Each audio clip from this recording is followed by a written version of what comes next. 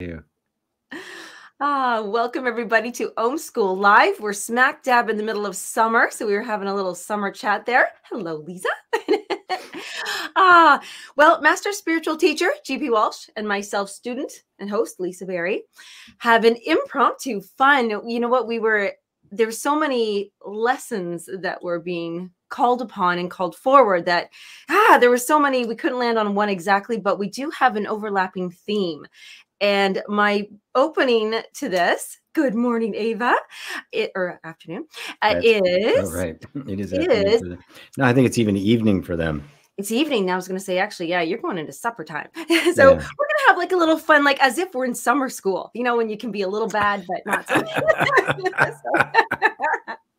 So we'll open it up maybe a little bit more, but I have to share that this last week, if not two, the word change has come up, and that's funny because we're having a change of schedule. But how many of you, put in the comments, please, do you remember mood rings? Those mood rings, you know? And it was so exciting, you know, you look at them, and when you're little and everybody, you know, loves you and you're super safe, you are so excited to go, look what mood I'm in, look what mood I'm in. And here you change it, and you exchange these rings, and you see how everybody changes. And then when you get older, you think, oh, I don't want anybody to know my mood. I'm not putting that ring on. It's going to give me away. So I thought of this mood ring as I was, you know, choosing my jewelry for today. And then I thought of something even more very natural, temperature rings. Yes, thank you. It was your temperature. Perfect thing to bring up here, because what also reminded me was I had a pet carpet chameleon, a little cute little lizard, teeny tiny little sweetie pie.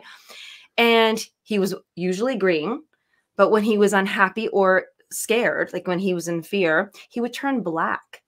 And it had an impression on me. I immediately felt that color change, like, ooh, he's black. Like, I thought at first he was angry and evil, and then I looked it up and went, oh, he's scared. and he's possessed. He looked very, you know, creepy. And then they have their black. And what also he turned black was, I used to, now I don't anymore. And because of him, I would wear perfume. And so when I used to put him on my shoulder, it was a toxin to him. It was dangerous to him, and he would turn black. And learning this about him, stopped wearing hairspray and perfume. And we change because our environment gives us signals that it's either safe or not safe.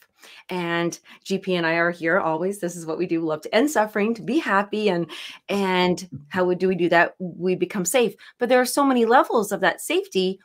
And GP, my big starter question about change is, do we really ever change? And I don't want to say permanently, but do we change always for just safety and as that for the better? Or are we changing for safety and it could be for the worse? Well, the change is inevitable. Change happens. There's nothing you can do about it. Without change, life doesn't happen. We can't function without change.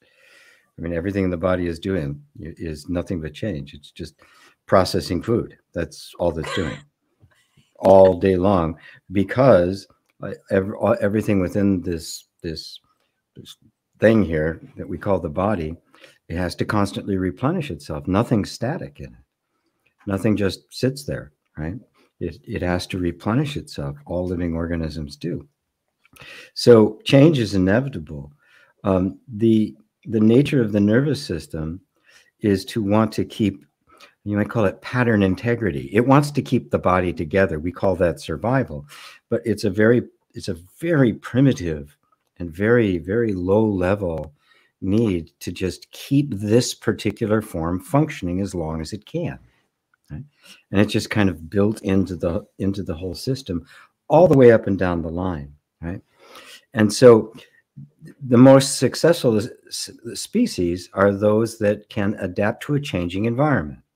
If you're perfectly adapted to an environment, all is well, right?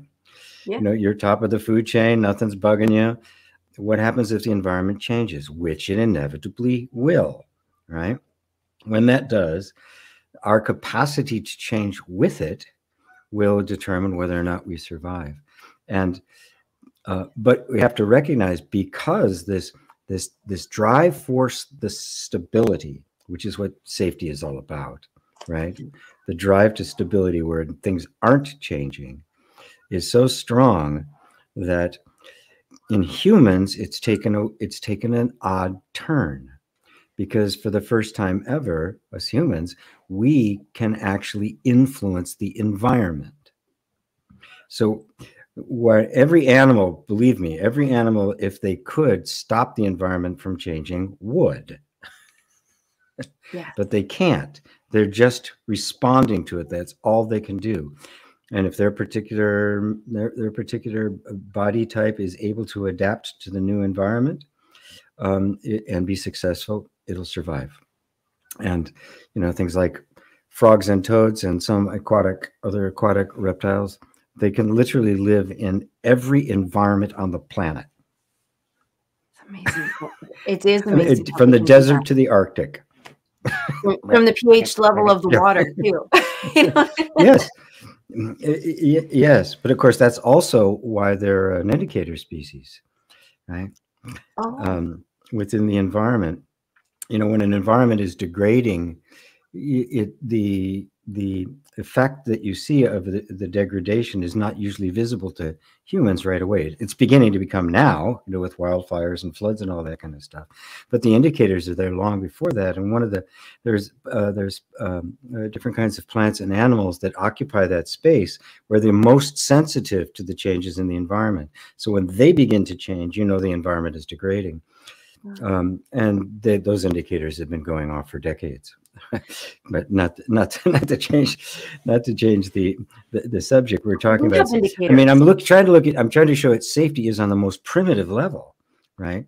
And we've got conceptual ideas about it and the like. But the thing that's driving it is the reality of change, the reality that as conscious beings, we want change. We can become dissatisfied with the way things are and want things to be different. And at the same time, everything inside us is saying, I want nothing to be different. I will resist change to my grave. And so you can see that across the whole social strata. This is where you get evangelicals and fundamentalists and racists, because they refused to respond to the reality that's already here. And so they're doing their best to hold on to it. It's going to fail inevitably, right? But in the process, you're going to make a mess. That's interesting. Now that's a tricky one. It's reminding me of your story about, and anyway, we almost put the hand in the jar, want the banana, the cookie, whatever's in there, but you can't pull it out, but you can't let go of the cookie or the treat. Yeah, the monkey trap. That's the Indian monkey trap. Yeah. And what I'm thinking, like, to use a lifestyle example right now, a lot of people can find themselves in a job, a career. Maybe they've been there for so long and they're like, I just want to change. I'm looking for a change, something different. But yet the very thought of changing isn't safe. So then they don't change, but then they hate where they are. They hate where they are, but they don't feel safe to move out to somewhere they're not. That could be in a relationship. It could be in a financial situation. It could be in a weight, like a certain body weight. But we're going a little deeper here. And that is, you know what? That is deep, because that's how we live. It's right with everything. It doesn't that's not surfacey. It's neither deep nor shallow. It's the way stuff is. Yes. And so when we come across somebody who, I think that's why I think it's insulting, that we can take it as an insult, our ego can, when 20 years later you run into somebody and they say, you haven't, in a good way, you haven't changed a bit. Or then they say, you haven't changed a bit. Oh, you're coming back in a minute. I know. Hold on here. There we go.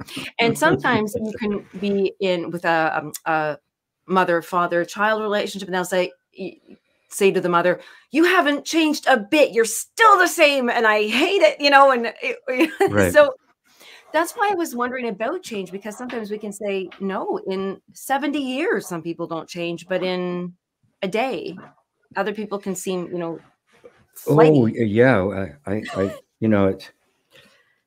It was my coming up on my 50th high school reunion, right? A couple of years, 2 years ago, and now they've tried to make it, class 70 at 70, right? Oh, And so I still have some contact with all the people. They have my email. They send me stuff. Most of them haven't changed. Most of them haven't moved from where they lived. They still live in the same town, and you can see it reflected in their attitudes and reflected in their ideas and stuff like. There's others that have gone all over the place, like I did, but it's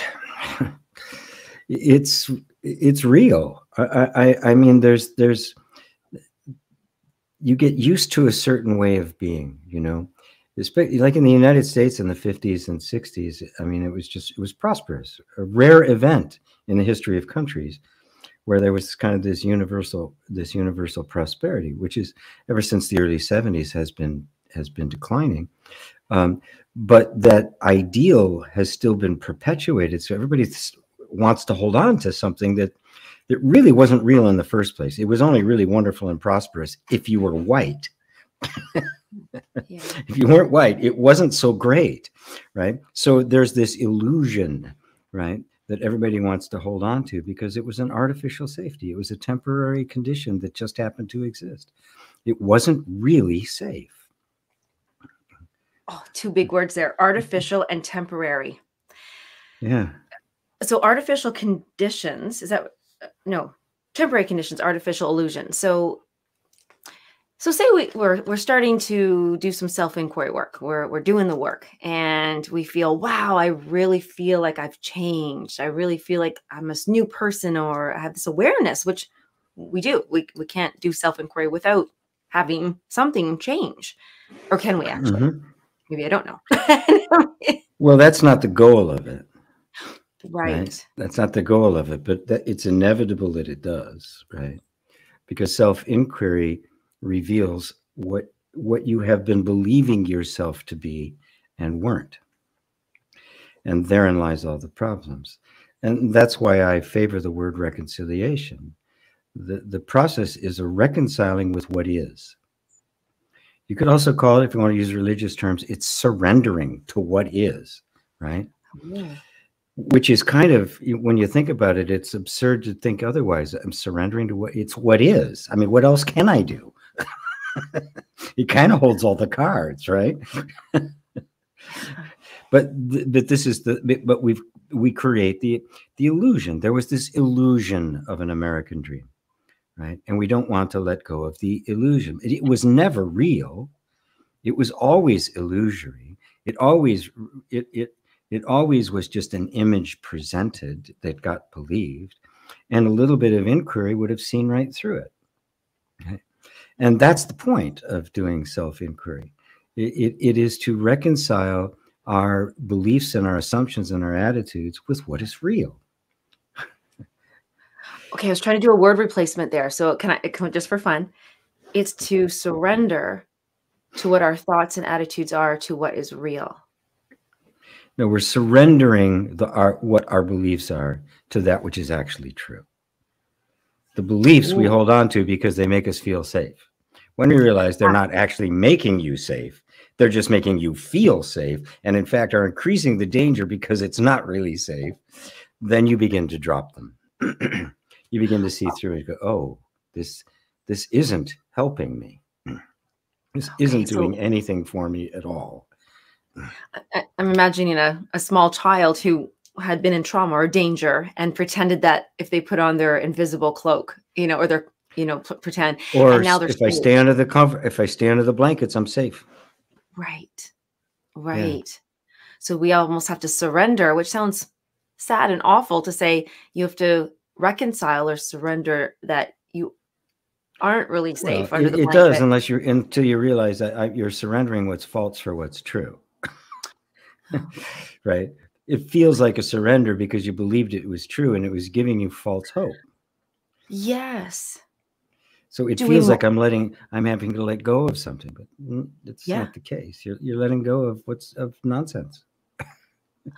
Okay. So so once that's the difference. If you surrender something that you don't believe, that's not the time to, you can't. So you can't let go of something that you're not ready to let go of. You That cannot let go of true. something you believe. No, you can't. Right. Okay. Hence the need for inquiry. You have to come to see that it actually isn't true. And at that point, it's not a surrender at all. It could be a shock, Right. for sure. But the moment you see it, it's game over. Right. It's not even easy to let go. It's done. It's gone. It's evaporated. It's gone. The lights have been turned on. When you know that 2 + 2 = 4 and not 3, you don't have to struggle with. Right. No, it's not. But I wanted it to be. So we don't have emotional investment in that, right? Right. Yes. Right. But there's plenty of people that come up with a theory, it's accepted, everybody thinks it's wonderful, and somebody comes along and disproves it. You're damn right they're feeling a little bit protective. Edison did it all the time. Tesla upped him every single time, and he just got around him politically, right? Yes. Yeah. Is there a time, okay, this is going to be the wrong word, but should we ever, or is it ever, do we mourn that is no longer true, and that a false thing just showed up and you're like, but I liked that. Now I'm sad that it's not true. Well, yeah, there's it sounds like, okay, I got it, and everything just kind of falls away. Remember, you've got emotional and physical and psychological investment in these things. And when you see that they're not true, there's a momentum that's still there. So yes, there can be some emotional distress. There can be a sense of disorientation. There can be even grief. It's like, what happened to my little world, right? Like a child when when they find out Santa isn't real or something, right? It's kind of like, what?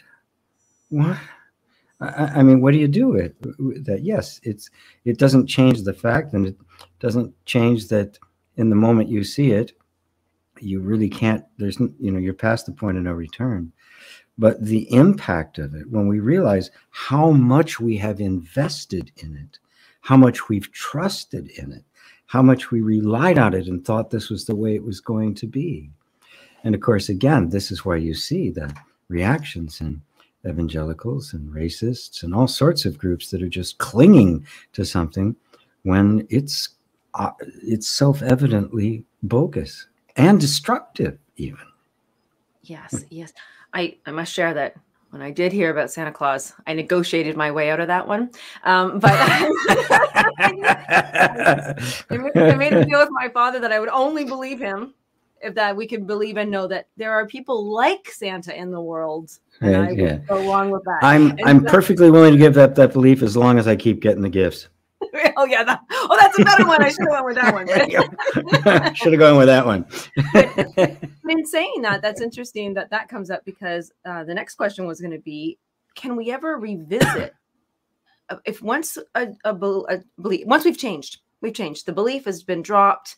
I got it. Yep, Santa Claus. Okay, that one's not real. But perhaps there's someone like Santa Claus, and many of them.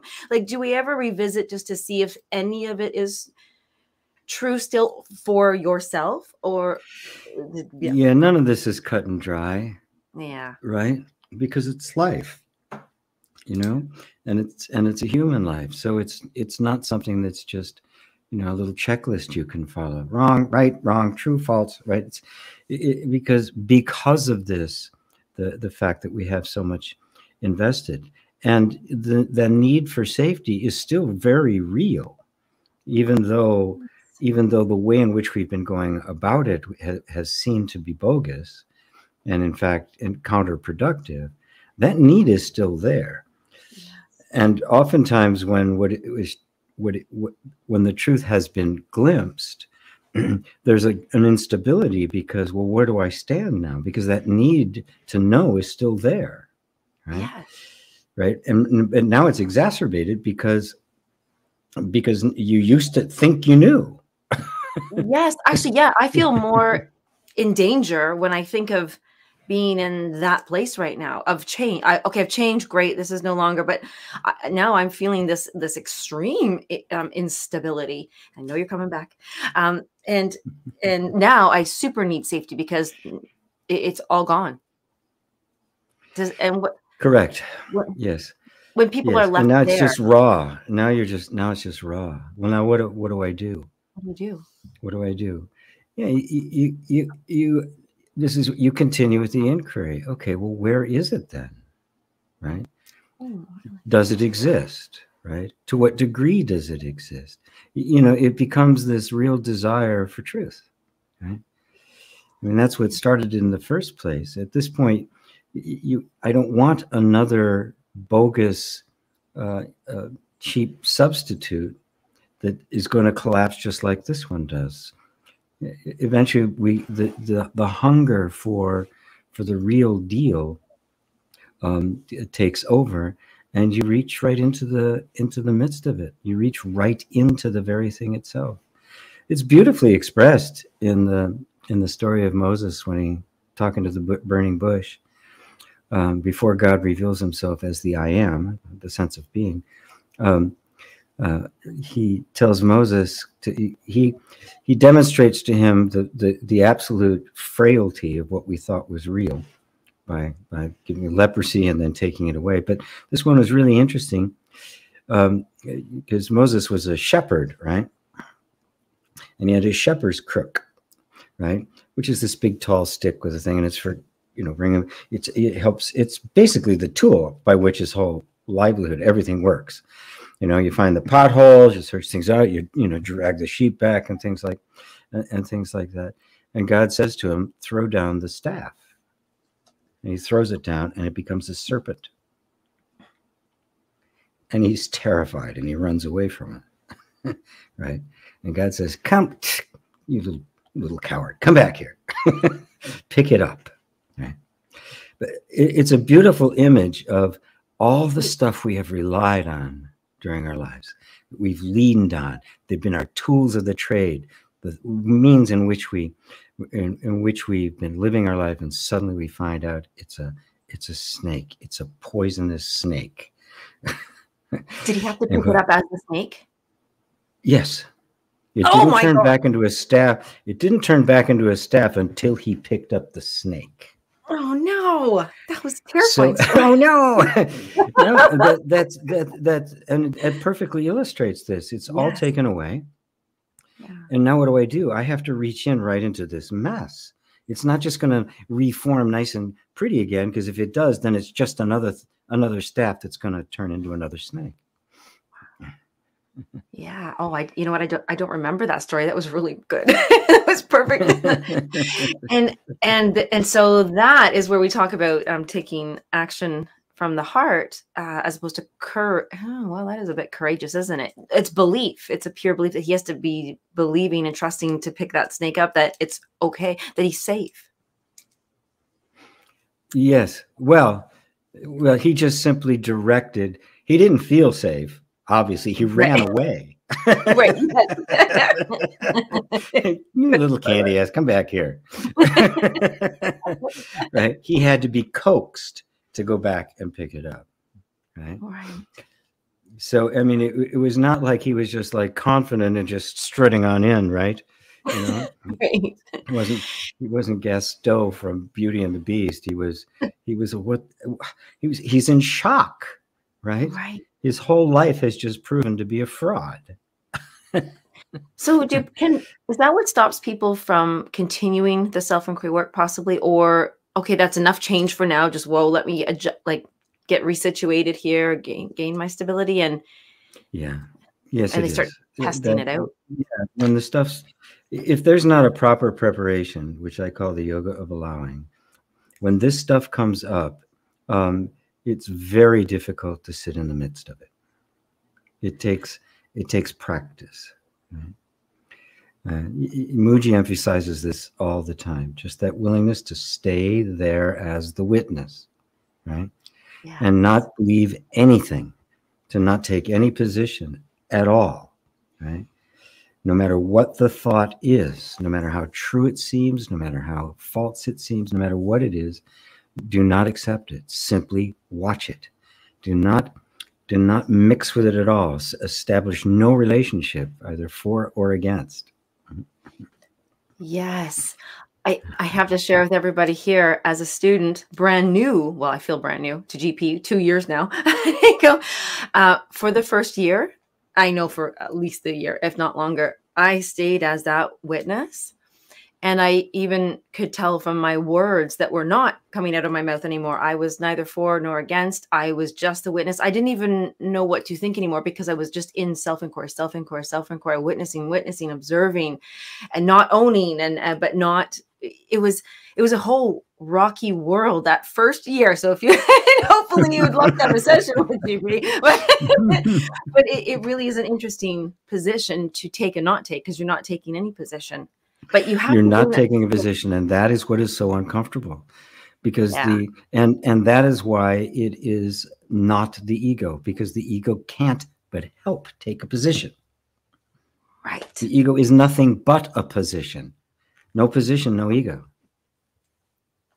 Right. Yes. So when you're in that place of simply witnessing, you are the pure awareness. You are your God self in that moment. You don't know it, but you are.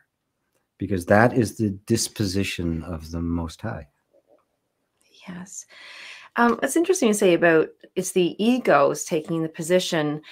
And I remember my father is very non-positiony. And I remember so many times people would try to egg him on because their ego really wanted him to take a position. And I always would just watch my father. He would just stand there and say, well, this is where I am. You can be wherever you are. You can want me to be wherever you want me to be, but this is where I am. Mm. And I'd be like, Dad, don't you just want to punch him in the face or something? And he'd be like, and and he's 72 or one now, as you know, so he's had lots, but he's been like that for. So I think that's an interesting point. Whereas even when we're in the witnessing period, let's call it, that we're a student and we're self-inquiring and we're in that thing, others can still, our ego can still be called upon, and others be like, what are you doing? What, you don't have an opinion? You're not going to stand up for yourself. You're not going to you can get egged on almost. And it's, if our egos then step into that, then we've been knocked out of our witness position, haven't we? Yeah, we've relinquished the witness position and re-identified with the false self, with the egoic mind. I mean, the best thing to notice about that is that you have to be seduced or coerced into re-identifying with it. It can't take you. You have to take it. And that's why you're always in the power position. Right. The devil can't make you do anything. He's got to convince you that you want to.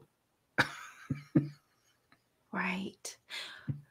But who's the devil in this position? So I got to think about this, because I have to say yes to the ego. The ego can't make me. I am being seduced by whatever part of you is still attached to the promises of the egoic mind. Still thinks there's something to get. Still thinks there's some advantage in being a person. And that takes time to expunge all of it.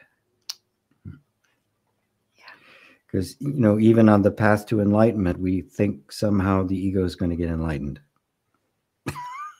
It's funny, actually. Okay, that was brilliant right there. You're right. I think I actually did think that all this time until just literally now, because I want to be enlightened. Who's that I? Right. Yeah. Freedom from that I is enlightenment. All right, guys, I need some comments on this one. This is getting deep. Well, I would be going down. I'd be sniffing down the wrong trail then if I would just. Yeah, I want this part of this. Everybody does that. Everybody does that because that sense of I is so deeply ingrained. Even when we start to inquire, and a lot of the stuff starts to fall away, there's still this very subtle sense of an I that is doing the inquiring. Yes. As Mooji put it so beautifully, as always, he said, the one who starts the inquiry does not finish the inquiry, but is finished by the inquiry. And all the grammar students are going to love that. Oh, I love that. Yes. Oh, finished by the inquiry. And that's actually possibly why there's more peace, a feeling of peace when you've done a session of inquiry. I kind of just I don't have words after usually. I just want to be silent for, like, can you imagine that? Could you imagine? You all have proof positive that this works. It's a very beyond content, comfortable, wanting nothing but loving where you are. And I see now how that statement comes in.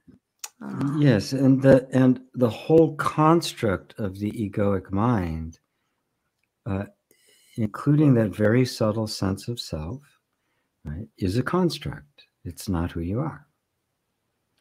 Mm-hmm. And this is the separating out of the sense of existence, your own sense of being, which is real, from all the ideas you have about what that is, or rather who that is. And those are all ideas. Those are all constructs. Those are all concepts in the mind that have been accumulated over a lot of time that created a sense of identity as an energy, as an organizing principle of the nervous system. But it doesn't actually exist as an entity. It's not really anyone any more than a robot is someone, right? So yes, they will make robots at some point that are so lifelike we won't be able to tell. Mm-hmm. And how can you tell, right? How can you tell whether something is self-aware or not? You can't, right? You can only tell whether you are or not. And this is a perfect metaphor for the nervous system and the egoic mind. It is a robotic functioning that appears as a consistent whole, just like the body does, but there's not actually anybody there.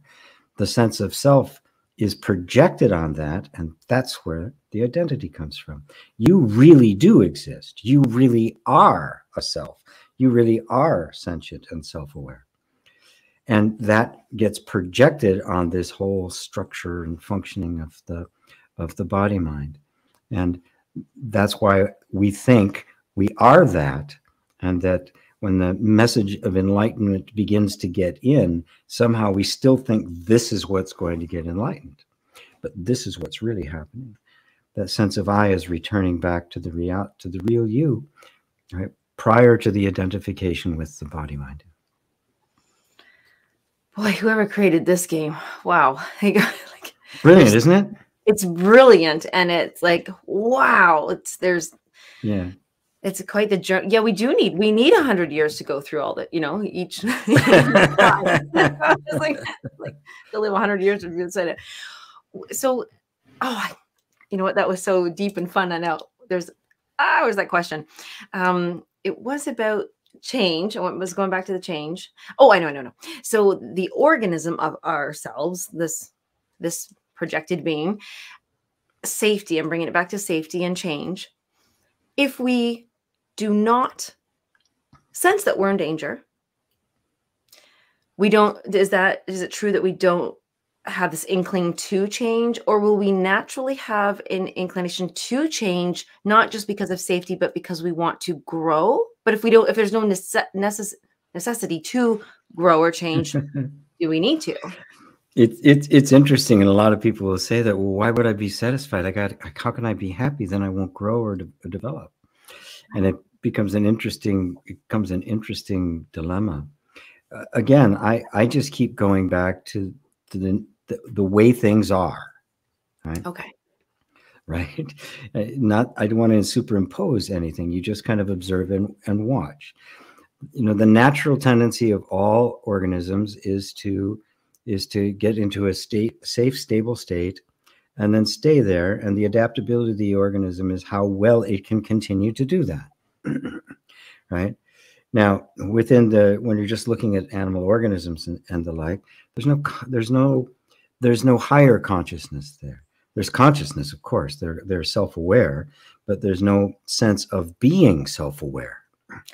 What's unique in the human being is that there is the awareness, and we're aware that we're aware. We have self-cognizance. Right? And now, when you look at the human being and its nature, right? Every other critter, when it gets to that place of stability, just kind of relaxes into it and is only changing in response to the environment. But in the human being, something else happens, and it's very natural, and you see it in children and throughout all life, and that is there's a creative impulse that happens. There's a need to create, to do, to dance, to sing, to make music and art, to build stuff, to make tools. Now, if you really look at it, that's a completely natural phenomenon. Nobody made that happen, right? It's not just human beings. When we talk about tools, crows do it, and it's a thing that pops up in life. But it's in the extreme in human beings. When you hear somebody like, I was just listening to a bunch of Bach and some analysis of Bach and some of the pieces that he did, that canons where the second part of the canon, that yet he put it in as a riddle. You had to figure out that in order to do that, you took the original canon and you played it backwards, and he had all the lines. So it was another time you turned it upside down and then put them together. That's how. I mean, when you look at the sheer level of creativity of that, you have to stand in awe the way I would a sunset or a quasar or something, right? You just kind of go, no, this is natural. Nobody made that up. This isn't artificial, right? So there's something different about the human being. That this is part of the deal. This is like an explosion of creativity that takes place here. And if that's the case, then if the environment is going to produce happiness and safety, it's got to account for that. It's got to be an environment in which that is supported and encouraged, and that is made safe, because obviously it has to be safe to do that. Survival is one. So in general, just the survival of Earth doesn't really, well, it does to a certain degree provide for that. But what we need to do as human beings is we have to actually create, because we can actually influence the environment. We have to make one that is consistent with our own nature. We haven't done that. We've done exactly the opposite. Yes, that's we want to enslave everyone. We want everyone to conform. We don't want them to be to be themselves.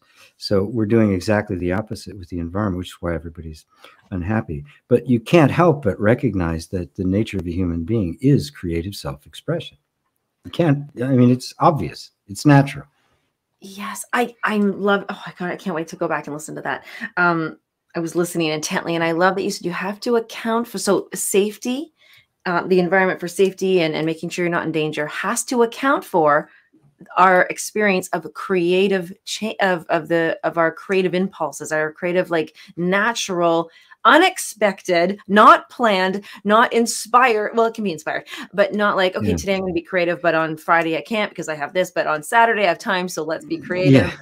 Yes. So the environment doesn't account for that impulsive. I love that creativity. It won't be safe. And then we will desire and need a change.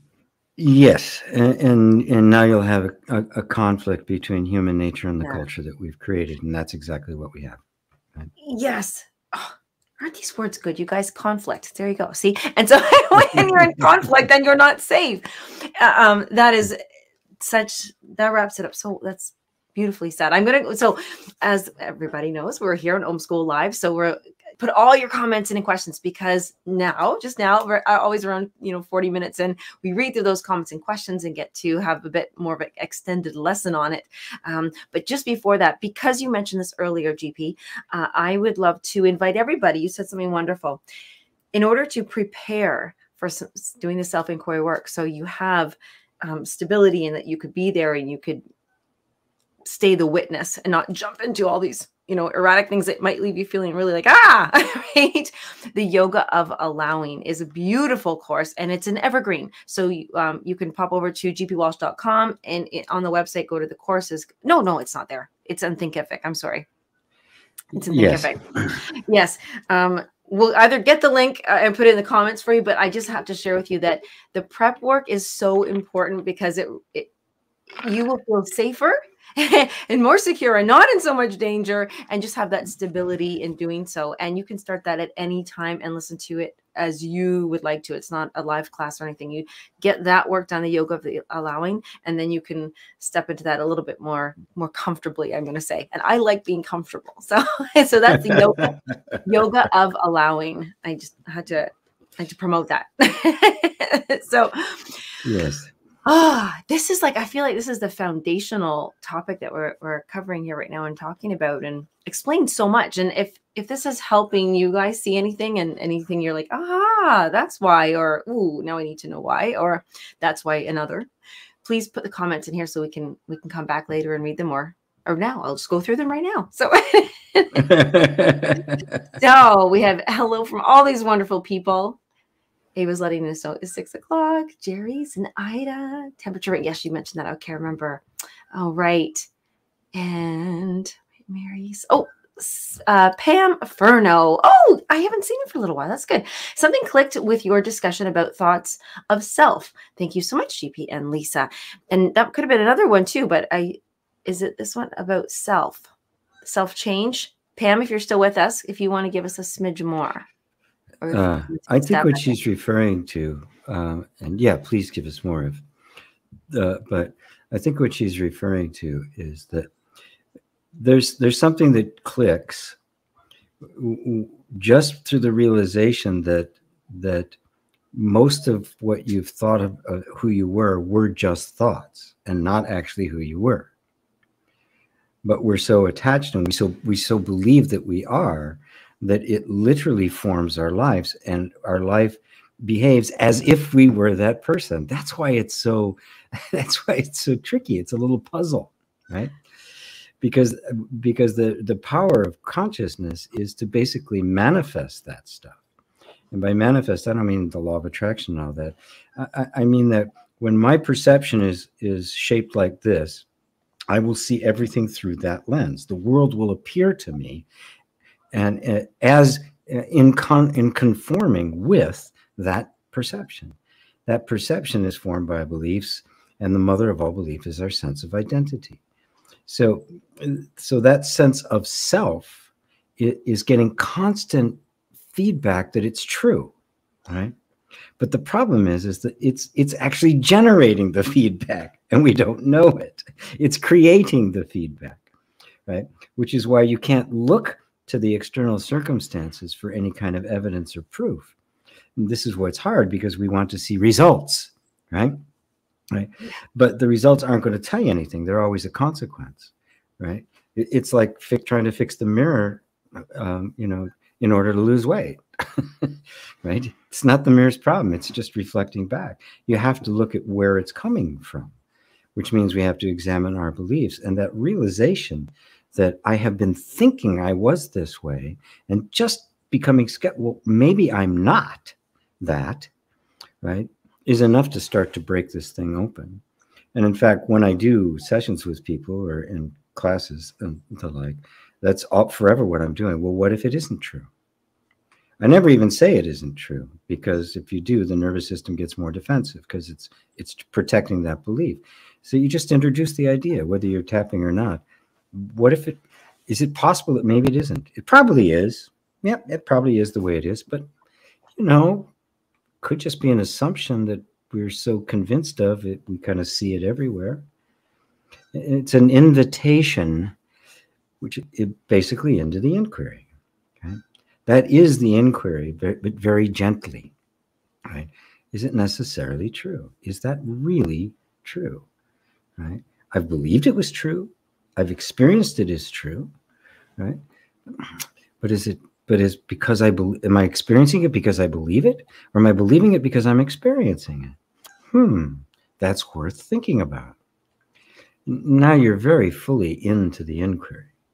You're beginning to examine, and I think that's what she was saying. Something clicked about, wait a minute, that's not actually who I am. Right? But now here's a key point for anyone who gets to that. when you ask then the question, well, if I'm not that, then who am I? Don't take any answer. At that moment, your mind is going to try to come up with another story, a different version of you, improved, hopefully, right? There's self-improvement and personal development and all that, but it will be just another story. It'll be just another step that's going to become a snake, right? The mission is dismantle the story and don't create a new one, and find out what's really there, which doesn't require a story because it's really there. It doesn't require a concept. It doesn't require any kind of explanation because it's already there. And I love to, that's absolutely, it's another note I just put, like, everybody check at 44 minutes and 40 seconds. That's a good tip. And just as we might do that say, it doesn't matter, a friend, a child, somebody they have, they're upset about something, they're afraid of something. It's not helpful when you say to them, you're not afraid of that. You're a big boy. You're braver than that. You're right. Because when you say, no, you're not, you say, maybe you're not afraid. Well, what, you can inquire about it, but also and I just want to ask and say this at the same time. I believe that there's a bit of danger when other people say, oh, no, you're not afraid of that. Or it's just because of this, you can do it. Because if you drop your staff and turn snake, you might pick up somebody else's snake, that their belief about you. Yeah, most of the time, all you're going to do is suppress the fear out of shame. Yes. Yeah. And now you're in a worse state than you were before. Now it's there, but you can't admit that it's there. And now it's harder to get to. Right. So I just this is how the layers get. This is how the layers get. Everybody can see their childhood right there. Yeah. That's exactly what happened. Yes. I'm going to prove to them I can do it. You're like, no, I haven't done anything. I just because I don't want to be made fun of. Or I don't want to miss out on stuff. Like, okay, yeah, I can do that, but because I don't want to miss out on this, but I really don't. This is, yes. So I love that you said that. The tip is not to just go, okay, that's dropped. Then who am I? Oh, so yes, very, very good. Not just pick up something else. Yeah. Thank you, Mary. And hello, David and Elaine. Werner, isn't a change in a deep-seated belief generally accompanied with a profound aha moment? Not always. Yes, the aha ones we remember, but sometimes, especially if you're engaged in self-inquiry, it can be just like a little notch at a time, and suddenly you realize things are different, and it wasn't a great aha. And Nisargadatta even made the point that oftentimes that's far more reliable long term than the great aha. I've had plenty of people who practiced allowing, even going all the way back to when all I had was just allow it, who said that one day suddenly something happened and they just didn't react. There's no aha, there's nothing. It was just this gradual retraining. The thing about aha moments, they can come, right, at the moment where something breaks, right, and you're all of a sudden up-leveled, right? But oftentimes they become a peak experience. Then the old conditioning comes back in again, presses it down, and then we think we've lost something, and we can get on the hunt for aha moments. We can become addicted to the bliss. And it becomes peak experience after peak experience after peak experience, one mushroom trip after another, or one great seminar after another, right? Looking for that experience, and recognize that's not it. They can be informative, but they are almost never curative. They're never transformative in and of themselves. It's the environment that receives them, and if that environment is well prepared, a transformation can result because of that. Otherwise, it'll be an experience that your mind will chase. And GP shares his own story that you had a aha moment way back on the bridge when you were 17, and it was decades later of practice. Decades of practice and going through it, and numerous, revelations and oneness with God, numerous. And at the same time, my life totally in the crapper. Can we change that? It was just like, it was crazy. It was just crazy. But Eventually I came to terms with it, right? But yes, it took decades for me, which is why I'm trying to keep it from taking decades for you. That's right. Yes, thank you for the shortcut. We appreciate that. And just continuing our hellos. Oh, there you go, Bernadette. Yeah, she is Switzerland often. No position for me. Thank you. And Melissa, hello. And I can't pronounce that beautiful name. KH Whack. I'm going to go with. And Blinky Boo. All right. I don't remember who related this, but it was said about India or the slums of India. You won't go there and speak of non-duality, but rather encourage self-efficiency. Sorry, she couldn't find her words, but she thinks it's the gist of what she wanted to say. Well, I think that's very true. Although Nisargadatta lived in the slums of Mumbai, and people from all over the world came to see him. He wasn't a Brahmin. He didn't have the temples and all of that sort of stuff. He lived in his an upper room in his son's house, and people came from all over the world to satsang with him. But this is always the case. I know I've heard of some non-dual teachers going to some places, war-torn or poor places, and talking about attitude and that sort of stuff. And it's completely inappropriate, right? You need to meet people where they are, right? It's why I'm all for I'm all for making self-sufficient communities. I'm still very critical of those 3 old teenagers who wanted to take a space ride when they could have actually repaired the lives of literally millions of people and made them self-sufficient for generations. I mean, it's tragic because we need to think in those terms. When the door is open to take somebody into a deeper inquiry, you have to read the environment, right? If somebody's starving, you don't talk to them about the unreality of hunger. You give them food, right? I mean, you just look at it at the most primitive levels, right? People, in order for people to engage in these things, except for there are rare people that don't. You need to try to make their basic needs met so they feel safe. But also, we don't, also in places like India and the like, the happiest countries in the world are not the wealthiest countries.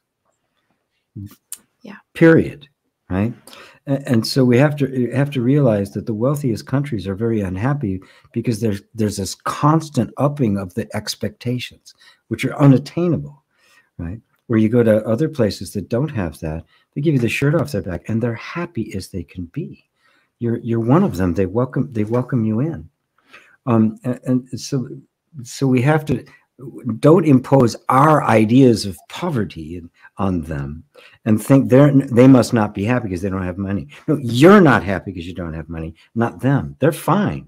They got each other. They got family. They got stuff. They got what they need. They're fine, right? So we're forever looking at other cultures through these very, very colored lenses, and it's very destructive. Because now you get people in the West thinking everybody wants to live like we do. No, they don't.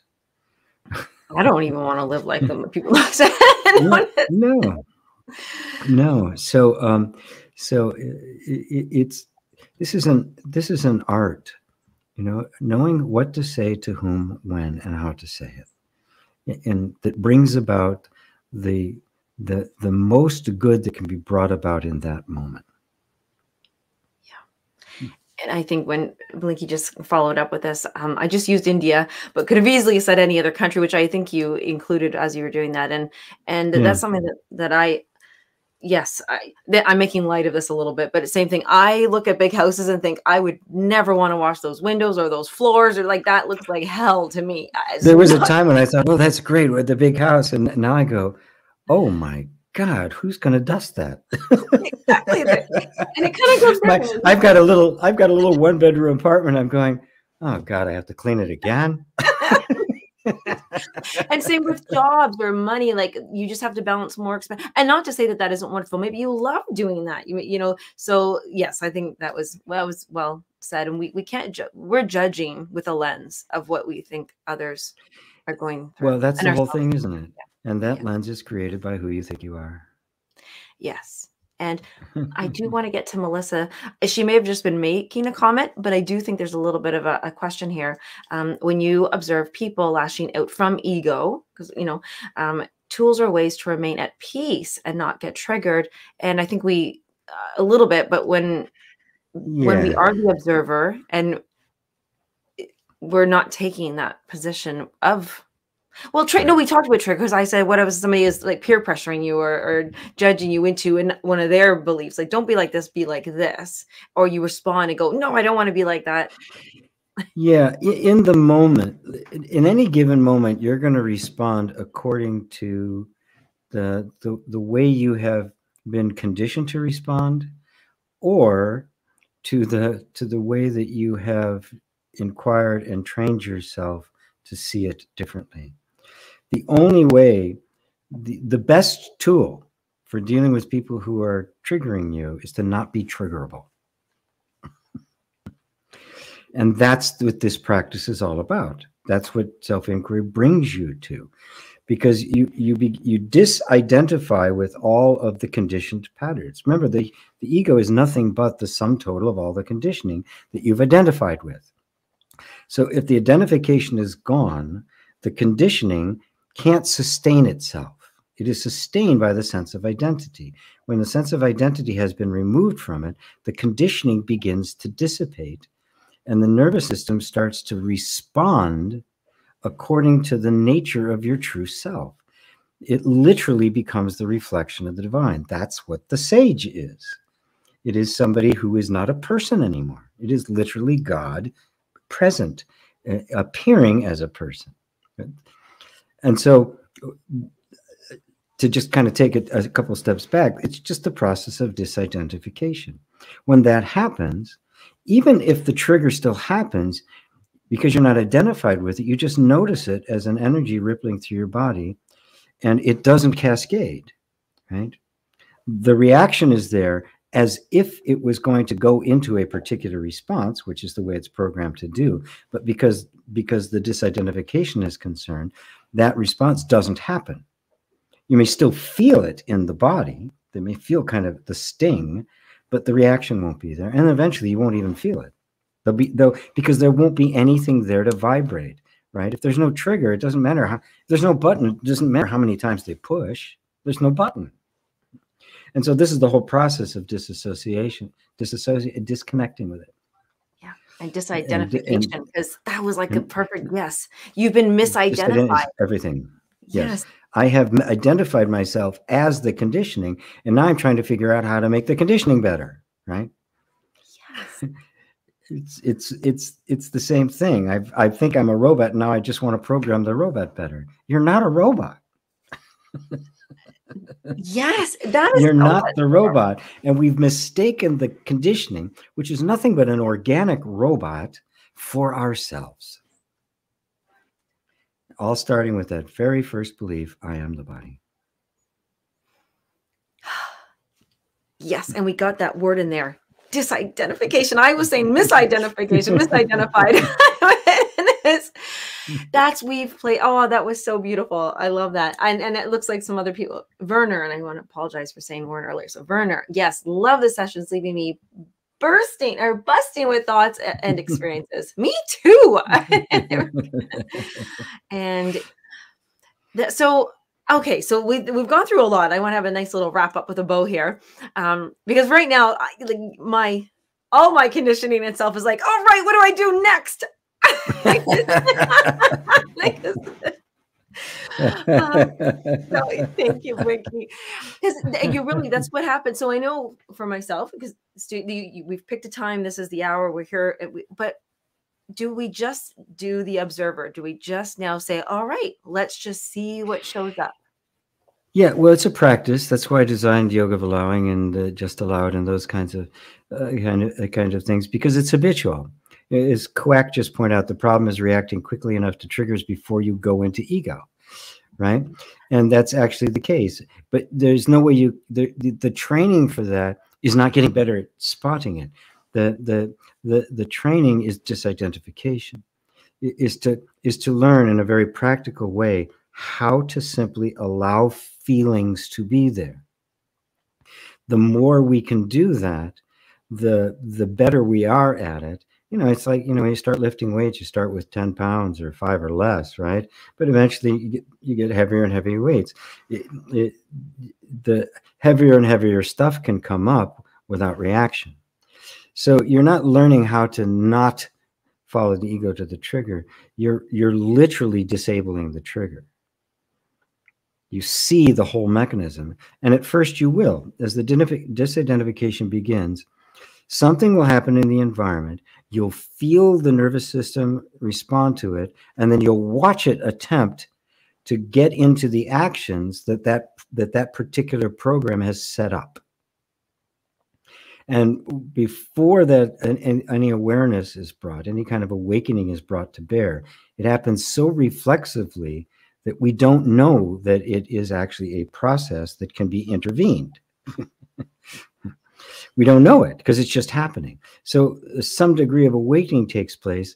You recognize that it is, and at first you still can't do anything about it, right? It's just going to happen. But the more you practice it, and the practice starts with simply, we don't want to start by, you know, with the big stuff, right? You want to start with the stuff that it's manageable. How about your own feelings about yourself, right? Just think of something that you don't like about yourself and watch what happens, right? Remember something somebody said to you and watch what happens. But then instead of, you'll notice right in that time, the reaction will take place, and all the justification, or it'll be either, why did they say that, that jerk? Or, oh God, I always do that, I'm so stupid. And you'll watch all of that is the programmed response. All of it, right? And you know it because you're watching it. If it was you, you wouldn't be able to see it. So this is where it starts. It goes, oh, there it is. And you can start by just remembering stuff, right? And just remembering something that has taken place, because the thought of it alone will trigger it. And that's good. I call it an intentional triggering because you're safe. Nobody's really there doing it, right? But the feelings will be there. The reactions will be there. And that's how you learn, see how the entire mechanism works. And once you see how it works, now then mastery isn't far behind that. But you have to see the entire thing, how it plays out. And now, then you can't be fooled anymore, right? But it takes some time because it is reflex. You'll find yourself, you'll find yourself 10 steps down the line and go, how did I get here? But the moment you know it, you go, thank God, I saw it. And you bring yourself back. The next time you'll only get 8 steps down the line, right? And eventually you won't go down the line at all. And then eventually, even the feelings in the body that triggered the reactions will begin to dissipate, until it doesn't matter what anybody says, nothing bothers you. Yes. And that is, I love that you give us a little hope there too. Whilst you're going there, you will still go the 10 steps down the line, but then it will get less and less. And sometimes you may still stick with one step for like 20 years. And there's no judgment on that. Yes. Yes. Yeah, you can't lay anything on top of it, because that's all part of the same mechanism to turn you into a person that's got a struggle. It's all part. Remember, it all comes from one thought: I am the body. It all came from there. The root. Okay? That's the root. Everything has its roots there. Right? And so what we're little by little is working our way back to that. Going back the way we came, to that very first belief. Right? And with the belief that I am the body came the fear of death and the fear of lack. Yes. Yeah. And there's our safety in our environment again. Oh my gosh. See, this is such a good, we knew this was going to be a good class, but I don't want to leave without just seeing what Lava Light. Lava Light, isn't that a great name? Lava Light. I love that. I love a Lava Light. Guys, 6 months ago, consciousness awareness started doing me. Sadhana doing me. I saw I wasn't doer, seeker. Now I know it's not up to me. Help. And thank you, Melissa. So at 70, Lava Light, it matters. So yeah, we'll wrap up with that one. Thank you, everybody. Okay. Yes, it does. It matters at 70, at 90, at 104, at 40.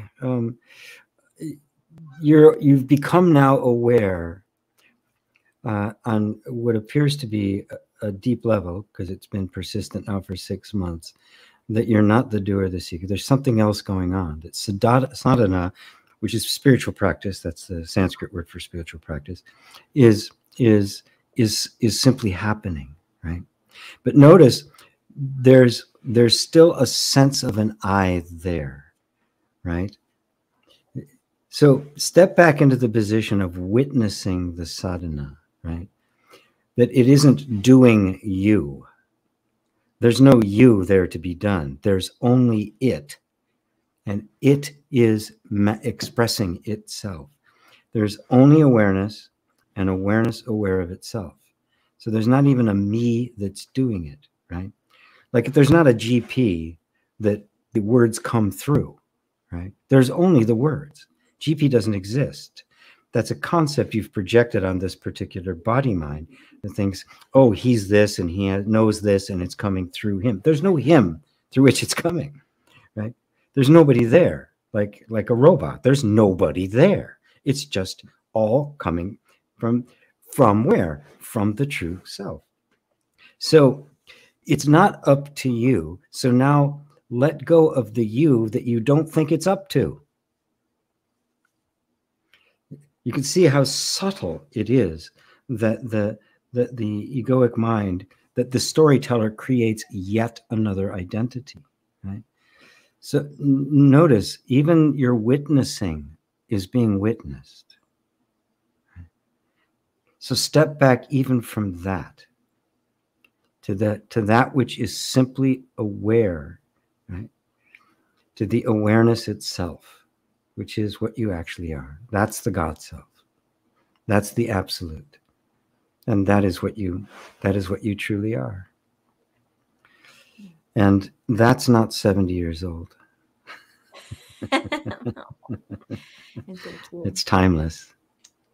Is there? I think this one could be a set song, to be honest. It would be lovely.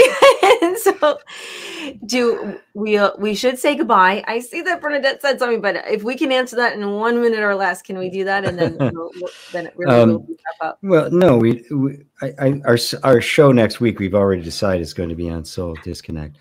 Now, when we disassemble our reflective thoughts, all of our relationships become authentic instead of conditioning. We're not reacting anymore. We're really there. Until that happens, there's actually no intimacy, because it's always the presentation of the person, and it's never really you. That's why it's not satisfying. So, in fact, the relationships become deeper. They become genuine, right? Yes. And safe. So Bernadette, next week. Thank you, everyone. Thank you so much. And this is Thanks. I'll talk to you next week. Bye.